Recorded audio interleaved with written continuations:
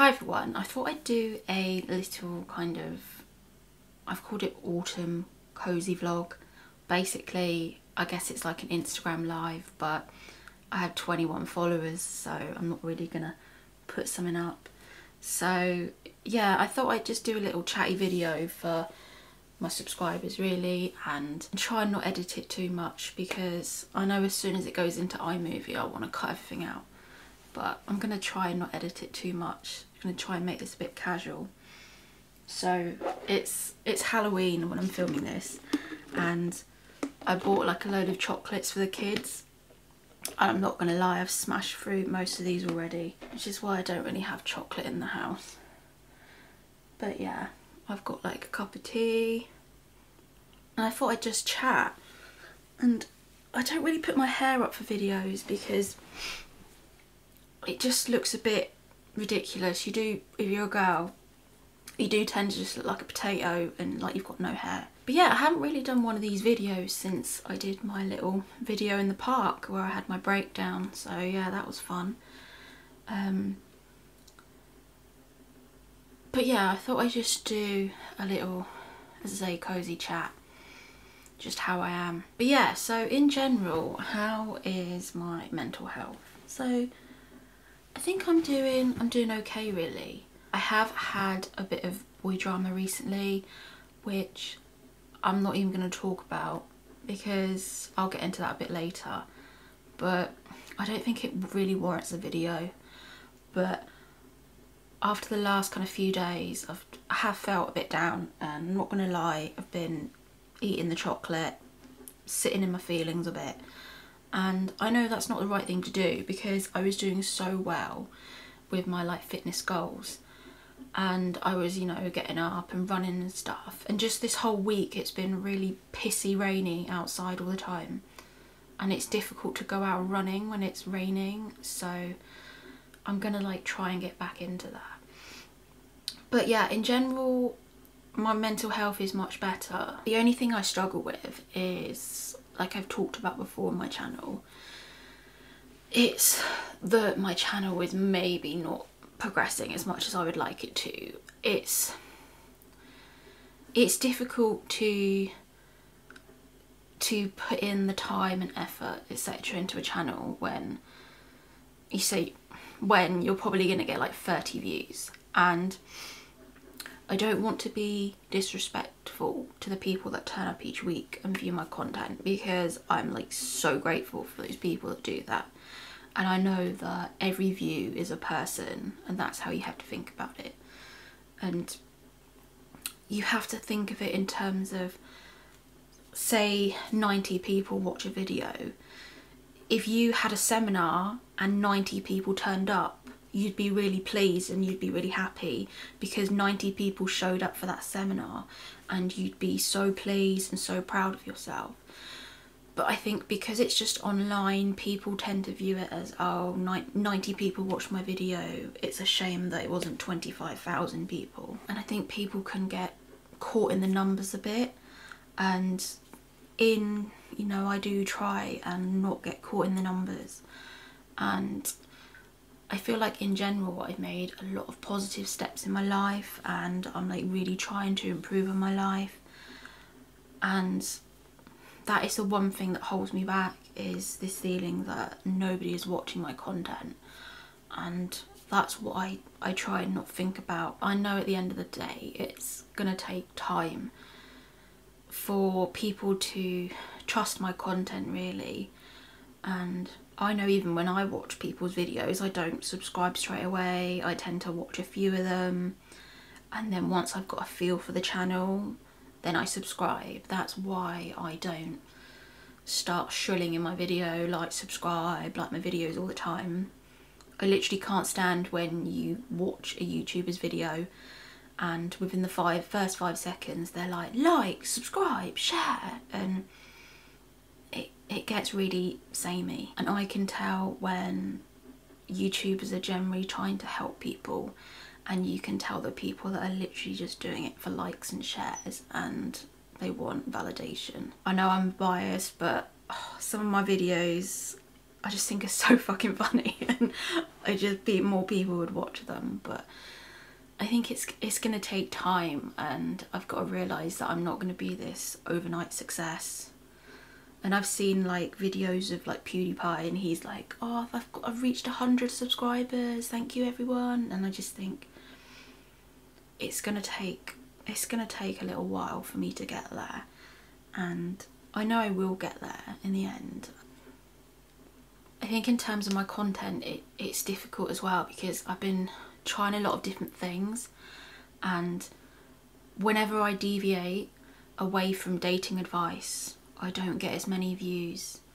It's difficult because I know people have subscribed mainly for dating content and dating advice, and whenever I try and do stuff away from that, people aren't really interested and people won't view it. And it's difficult if you're a content creator. You have to constantly balance between what you want to put out and what you know your fans will want to watch. In a way, you kind of almost have to be selfless and think it doesn't really matter what I want to put out. Sometimes you have to think, what will the viewers want? What will they like to see? How can I help the viewer? I think if you just constantly put out content for yourself, you can do that when you have, you know, millions of subscribers. But there is this feeling, especially at the start, you're thinking, I don't want to go back to zero. I think that is my biggest fear, is literally going back to zero and losing the subscriber base that I've built up. It's difficult not to think, oh, I've got, what, at the moment 191 subscribers, and it's taken me nearly 2 years to get 191 subscribers. And it's so difficult not to compare yourself to other people and see that metric and think, is what I'm producing valuable to, is what I'm producing to people actually valuable? Is it still, should you still be creating content for 30 people that love your content versus producing content for potentially thousands of people? Is it still worthy? Is it still valid? That's definitely what I struggle with. I think it's difficult as well because I was getting to the stage where every Saturday, because I film on a Saturday, every Saturday I'd literally sit down to film, and I would think, what can I talk about dating? Sometimes I feel like I said absolutely everything I can say about dating. I feel like I've done it to death. I feel like there's only so many times I can word into a video, if he's not interested in you, don't force it. There's only so many times I can say that, or there's only so many times I can say, you know, here's this red flag. And I kind of got to the point where I felt like my videos weren't as good because I was repeating myself, saying the same information, and I don't feel like I was adding value. So then, like I say, I tried to branch out, but then my subscribers weren't liking the stuff that I put out, so it was like catch-22. So that's why I'm trying to, you know, gradually introduce new content, try and get more women onto my channel as well. This isn't any disrespect to the men that watch my videos. It's more in terms of a brand strategy going forward. Females are more likely to subscribe. If I want to do brand deals, it's going to come from females, because men aren't going to buy the stuff if I'm, you know, marketing anything brand wise. If I want to do this long term, I have to get more females onto my channel, because I can't advertise or sell anything to men. Do you see what I mean? So it's a case of trying to balance my content between the people that have like been with me for 2 years versus me trying to ultimately build a business and see this as a long-term goal. Because I think if I go down the sexy route, I could so easily do that. I could so easily, you know, sex myself up, produce content for men, but it isn't a long-term business goal of mine. It's not going to be long-lasting, so that's why I'm trying to branch out. But also just for, in terms of personal reasons, talking about dating all the time, it kind of gets quite wearing. And I think it's okay to talk about dating if you're in a relationship and you're in a secure relationship and your partner understands that you're talking about dating. But the type of content I was doing also, like talking about the Tinder messages I've got, etc. In terms of a business model going forward, it relies on me being single and dating, going on dates, almost like a Carrie Bradshaw type figure. And that business model depends on me being single, and long term it's not really viable because I don't want to spend the rest of my life single. Obviously want to find someone, you know, settle down, get married, etc. So as a business strategy, it's not really a great strategy. And you have to think, how long are people going to sit there and watch my story times about dating? Eventually they're going to get bored and think, yeah, we're bored of this, we've heard this, how are you helping me find someone? That's why I'm trying to move away from dating, I guess. But like I say, it's difficult because that's what people have subscribed for. Also, in terms of my content, it was difficult because I love producing the funny videos. That's what I find most enjoyable, because I'll obviously film them and then they're just more fun to edit because you're editing something that's funny and upbeat and you'll still be laughing at it. But when I was producing the sad content where I was expressing that I was sad, the irony is the videos where I'm sad and crying get the most views, which is crazy. But I think people just identify with that and it resonates with a lot of people, so I think that's why they watch. But the only way I can kind of describe it is it's almost a bit like going to a therapy session and you kind of talk about your trauma or talk about whatever and you get it all off your chest. And then the therapist says to you, okay, we're going to watch back this therapy session 20, 30 times. And as I was editing the video, I was just watching myself cry and cry over again, like trying to cut it all up. And being in a place of like watching myself cry on camera and thinking, is this a good 10 minutes for someone to watch? Would someone like this? And almost desensitizing myself from my trauma. It's such a weird feeling. If anyone's like a YouTuber and they have to watch themselves cry, it's such a weird experience. I feel like it was impacting on my love life too, because people say, like, when I was dating, what's your hobbies? And I'd be like, wow, I can't say I do dating talk about the dates I've been on because men aren't gonna like that. So I'd usually just say, oh, I just do self-development videos, something like that. And then if I did show people what I did on YouTube, they'd just be like, are you going to talk about me? That would be the first thing. Are you going to talk about me? Don't talk about me. And it's like, obviously I'm not going to talk about you. If I'm in a relationship with someone, I'm not going to blab online about it. I'm going to keep it private. There's a lot of things I don't talk about online.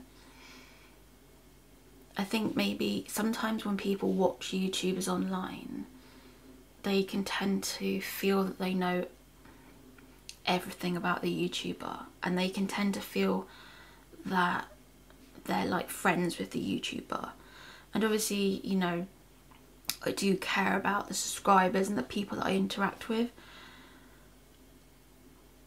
but there's still like a wall in the distance, and people don't really know me. They see an edited version of me a week, like 10 minutes of me every week, and they don't know the real me, what I've been through, etc. And it's difficult to convey that on camera within 10 minutes.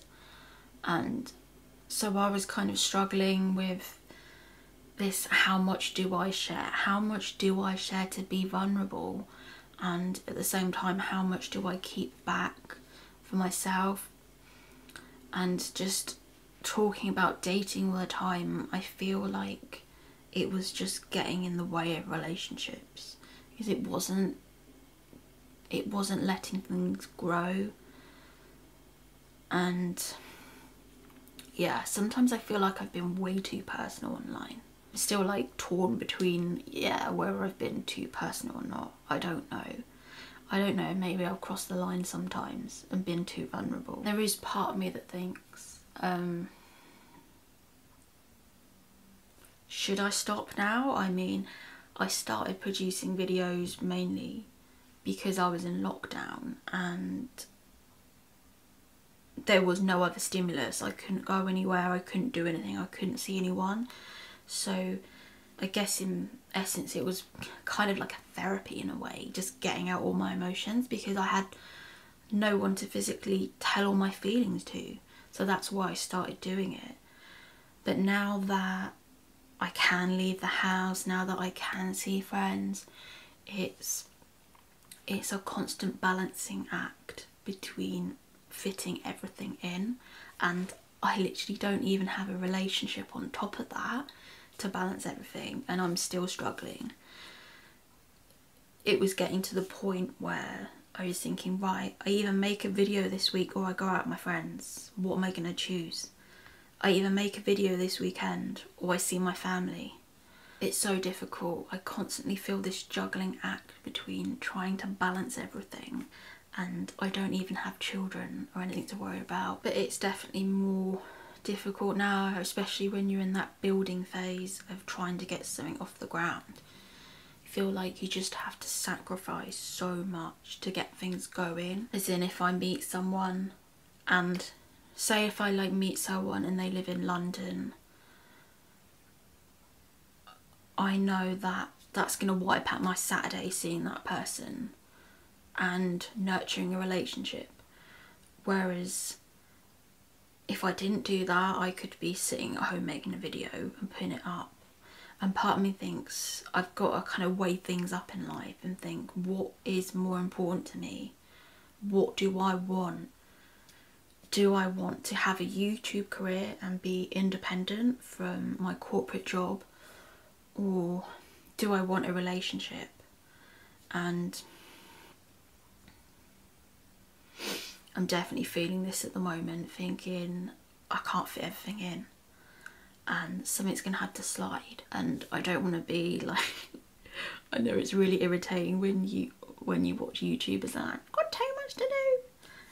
And yeah, I know it's really irritating, I'm really sorry. I know it's a 21st century problem, but it is what you have to think about if you're doing this career, is that it's going to be a constant juggling act and you're going to let people down and piss them off. So that's why, like hair. So that's why now I only go on a date if I feel a real connection with someone and I'm really, really excited about it. If I don't get that feeling, then I don't go on a date, basically, because I see doing my YouTube as more important in the long run. I never want to get into the situation where I'm just so dependent on a man and I've got blinkers on and all I can think about is my relationship with someone. I've actually filmed a video about this which is coming up. I don't know which one of these I'll release first. I think my camera's gonna cut out. Yeah, I think I'll leave it there basically. I've kind of said what I wanted to say, and not my usual kind of podcast, but yeah. I guess more like an Instagram live, but uploaded to YouTube. Thanks for watching everyone. Take care, happy Halloween, and see you soon.